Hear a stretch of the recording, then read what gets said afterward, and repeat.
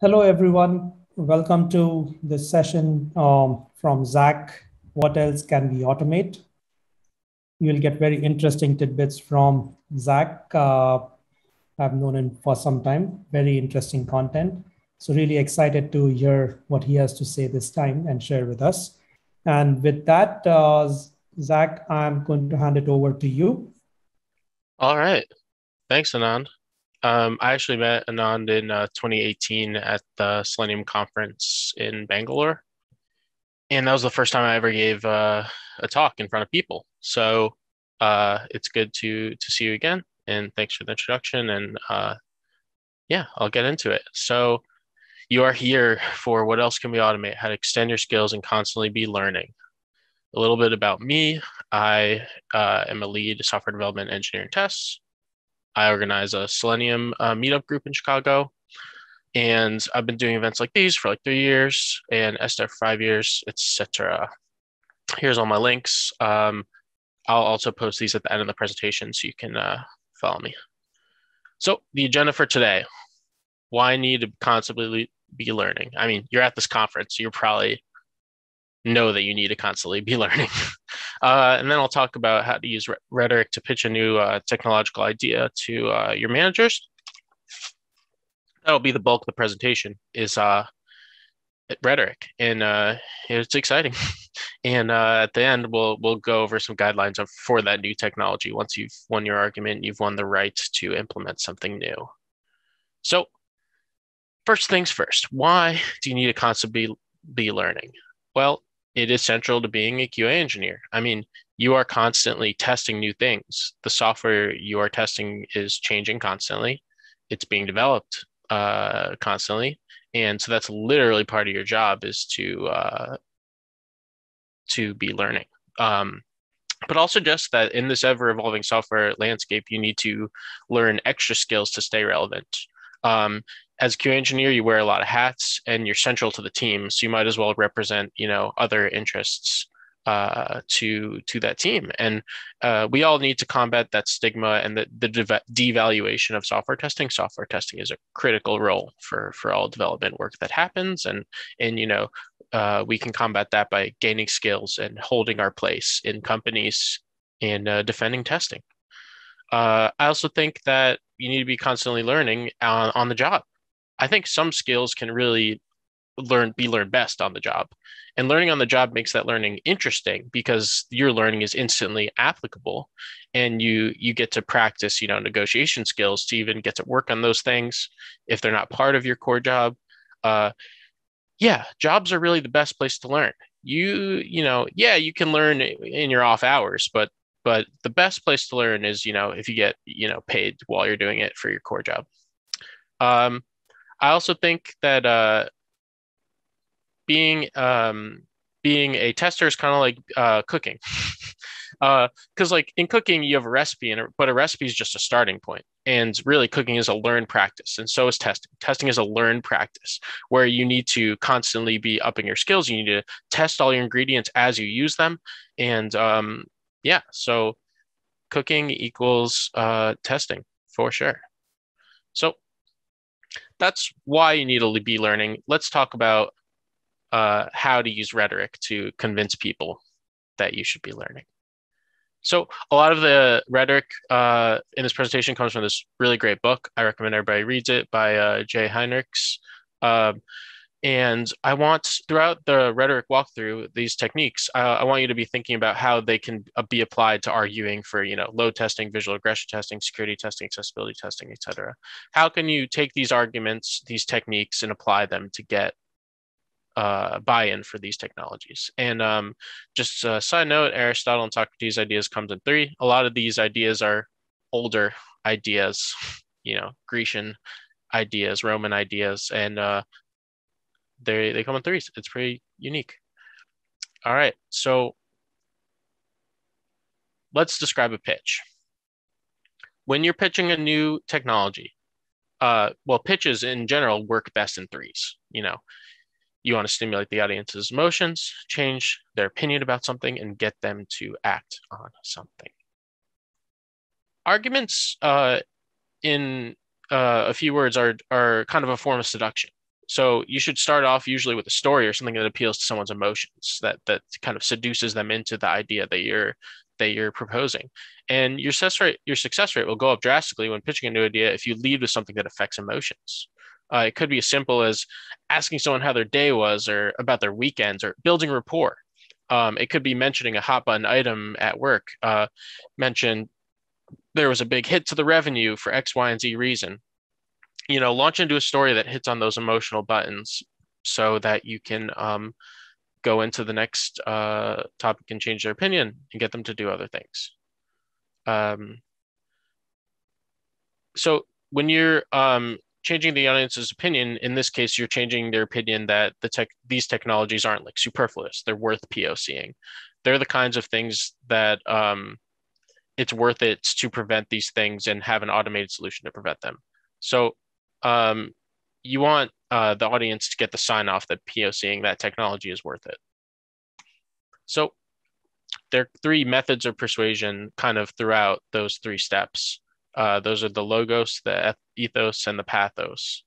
And so you could say, yeah, stimulating the audience's emotions. I mean, that's probably an ethos or a pathos kind of argument. When you're changing their opinion, you employ a lot of logos techniques, a lot of logical techniques to get to their change their opinion. But you can also employ the other two techniques. Basically, these three techniques are interwoven in all the three steps. And I didn't mention it last slide, but I do have these beautiful Roman sculptures in the background of each slide. So pay attention to those. So I described those kind of three methods of persuasion. There's also three tenses of arguments that can be applied to arguments. So there's the forensic argument. It's concerned with blame. It takes place mostly in the past tense. We could have prevented that bug if we had this testing in place. So that's, looking at the past. Demonstrative argument. We want this test to exist to identify with our values of uptime and stability. Those are our current values, and that would be an argument that aligns with that. And then deliberative arguments are, prescriptive. They take place in the future. This technology will save us X dollars. It'll prevent X amount of bugs. It'll prevent this amount of security breaches. And something that the rhetoricians tell us is that future arguments are often the strongest arguments because they appeal to your sense of looking forward and they're mostly positive, as opposed to, forensic arguments can work. It really depends on the person that you're dealing with, but they do recommend going with future arguments. That is a good tense to have an argument in. And, you need to find the proper tense that works with your audience.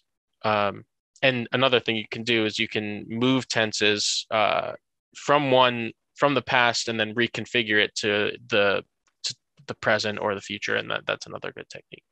All right, let's talk about the idea of concession. Concession is when you agree with an opponent's points, but you're still controlling the argument. And it's about the best way to handle doing concession, because every argument has concession points, because that's how arguments happen with the exchanges with others. And the best way to do it is to shift the discussion to definitions of terms and values when you're attacked. So if someone says, we experienced a regression, you didn't do enough testing, you didn't test the right things, we need to be testing the right things. When you bring up one of these technologies, you may feel attacked in that moment, but you can then agree and concede, but then you can move it to a discussion of values. Like what do we actually deem are the right things to test? How can we prevent this from happening in the future? What can we automate to make this not happen again, to align with our values of stability? So again, I'm framing that negative, that forensic argument, into a value argument and just defining the terms. The term being like, what do we deem are the right things to test? It's all about when you're having concessions, try to get that argument to the future. And then you'll notice that I conceded, and I stopped giving descriptions of these Grecian busts because that's annoying. I actually got bored of it when I was making this presentation. So this will be the future bust in the presentation. So I wanted to warn against a kind of concession that you shouldn't use. And a lot of blogs might tell you that when you're presenting how to solve a problem, put your preferred solution in the middle. And for example, like let's say there's a security breach and you're like, all right, we have three options: do nothing, build a security suite, or pay all this money for penetration testers. And since you put yours in the middle, I mean, it's cliche. You know, people will see through it. They'll see through that tactic. And I think that concessions work in a more of a human manner, and like in a one-on-one conversation. I wouldn't use this kind of three framing of a solution to put yours in the middle. It's kind of overblown. So another really important part of negotiation is knowing your audience. And you want to match your language to your audience. If you're dealing with the product, you can mention these kinds of terms because those are the terms that they deal in, and then you'll be able to identify with your audience. And if a product person is incredibly end user driven, and you can use terms like user experience, and you can construct arguments that will reflect how the end user will feel, and that will apply more to that product person because that's something that they empathize with. Same, like if you're talking to engineering managers, maybe, you know, code coverage, developer experience, pipelines, those are terms that work with them. So use that kind of language. When you're creating arguments and you're having these negotiations with your managers, be aware of faulty kinds of reasoning. And I'm going to go over kind of 5 really common kinds of faulty reasonings, and that'll be the next 5 slides. So a false comparison. Basically, because one part of something is one way, the whole thing is that way. For example, if you see all natural on a food label, that's probably because there's one item in that product that is natural. So they just say that it's all natural because of that one item, and that's, I mean, not strictly true to the informed consumer. And you know, when you're talking about security testing, maybe your manager says, we don't need not security testing. When you're talking about load testing, maybe your manager will say something like, since the app dex for the app is high, you know, all APIs are stable. We have a really good app dex. But the thing is that this is an aggregate metric. So it's not, you can still have issues with APIs in an individual level, and that wouldn't show in this metric. So make sure, you know, do your research about the arguments that are being made with regards to these testing technologies. So the fallacy, the antecedent, that's assuming that because something worked in the past, it will continue to work in the future. You know, I don't need to slow down. I haven't had an accident yet. That's, you know, not strictly true. You can easily have accidents in the future. I don't need visual regression testing frameworks. I haven't had a visual regression yet.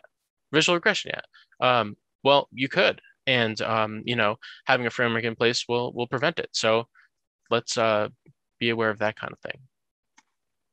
All right, the false choice. This is a fun one. It's commonly, like, kind of pollsters use this technique where they put many questions side by side. And so, like, do you support government financed abortions and a woman's right to choose? I mean, those are actually different issues. They're interrelated for sure, but they can be thought of different aspects of a similar issue, and one can agree with one and not the other, and they don't need to go together. And it doesn't need to be a choice like that. You know, do you need acceptance testing to see if everything looks right, and an expensive visual regression automated testing to verify the same thing? And it truly, like, they do different things. Acceptance testing, you know, does a ton of different things, and visual regression testing does one thing specifically really well, and they're both related to quality, but they do it in a different way. So I wouldn't say that they're equal choices. Zach, 5 minutes. Thank you. All right. I think my time is good. So this is the fourth one, the wrong ending. So that's extrapolating a false conclusion from the evidence you're given. And another version of it's the slippery slope. So, if we pull out of the war now, all our soldiers have died in vain. And yeah, that's a slippery slope in terms of arguments. And, an analog to that is if this new framework works, engineers are going to want to upgrade, like they're going to want to spend entire sprints on technical depth. They're going to want to do all the tech debt things. And I mean, it's not true. Uh, one does not equal the other. Doing a small piece of tech debt doesn't mean that you have to do all the tech debt. Last fallacy is the right way and the wrong way. And basically, avoid that kind of argument style. It prevents further conversation, and the other side might not feel heard or that the views are taken into consideration. So don't just say, do the security testing because it's the right way to develop software. I mean, that doesn't go anywhere. So avoid that tactic. So when you're having these negotiations, make sure to pick the best format. Emails and Epic documents favor logic. Slack and instant messaging favors pathos, which is your emotion. Yeah, Slack and instant messaging are very emotional platforms. So if you're making an emotional argument to a target that works with emotion, Slack might be the best format for that. And I think that in-person or video chat favors ethos or the character. You can be charismatic. You can use your character to convince them of that thing. And obviously you can use a mix of these different things, but it's kind of cool to notice how the different mediums have different characteristics like this. So when you have your argument, use data, bring up pain points, quantify them, hours, dollars, reputation, etc. Have a benchmark to compare to, have a plan to measure the effort, set metrics, etc. These are kind of that logos to bring to your argument. So I have a little time so I can go run through an argument for a visual regression testing framework for adopting that at your company. So just as an example, we're going to stimulate the audience's emotions. So we're going to tell a story. Maybe this story is about a response button on a website and the end user can't complete their workflow and they logged off in frustration because of a visual regression. They're so used to that workflow. So when the button moved, they couldn't complete their workflow. So now, after that, I'm going to try to change the audience's opinion on visual regressing technology. I'm going to say it's easy to implement, it's cheaper than they thought. They might say it doesn't align with our values because we value to move fast and break things. So like, why do we need this framework that will tell us that we're breaking things? And I'll point out that that's a false choice argument because you can value moving fast and just implementing a visual regression test doesn't mean you're not going to break things. It just means you're not going to break significant things in a significant way. So you point that out. You can then get the audience to do or choose something, and that would be, implementing a free tier to at least prevent the respond button bug from happening. I'm not talking about implementing visual regression testing for the entire application, just a small part, and it'll be free. And then I get to learn a new skill, which is visual regression testing. Voila, argument made. So there's an accessibility testing one in here too. I'm not going to go over it because we're running out of time. Here's some just common stories that are for that furthest part of the argument that you could use. And but really, when you're trying to find stories, you can find them, blogs, conferences, meetups, or conferences like this are a great place to get stories so that you can go back to your companies and recant those stories for why you need to implement technologies. Definitely reach out to your peers for those horror stories. And then when you finally implement that new testing technology, get it into a pipeline ASAP, get the POC in front of all you can, make it easy to contribute to, make it easy for people to comprehend what's going on, set a time to reevaluate. Is it adding enough value? Do we still want to use it? Who's responsible? Make sure there's a point person. What kind of insertions are placed? Could there be more? Is it instilling that quality that you promised? And there are some basic challenges to implementing a new technology that everybody's going to experience. And those are, it will take a bit of time to develop at first, and it won't have much coverage at first. and you will need to learn the hard lessons of that new type of technology. Every technology is not as simple as its README and its introduction and its getting started. There always are hard lessons to learn about that technology. And yeah, you might have to learn them, but give yourself some wiggle room when you're implementing it so that those hard lessons can be learned and then you can iterate and make it more rich. And then you can also set a service liability agreement for yourself on how long that entire test suite takes to run and to develop and execute so that you're not wasting everybody's time and the expectations are clear, because that's the best thing when you're arguing for these technologies, is make sure your expectations are clear on what they will deliver and what they won't deliver. Don't overpromise and underdeliver. So that's the presentation. I would love to talk about these topics in detail after in the Hangout. And here's where to find me. And that's the presentation. Thank you. Awesome. Thank you so much, Zach. And again, for those who don't know, Zach has got up really early in the morning to help to join us and share his thoughts with us. Very interesting techniques for sure. And the way the presentation style also, I really enjoyed that. Thanks, Zach. Thanks, Anand.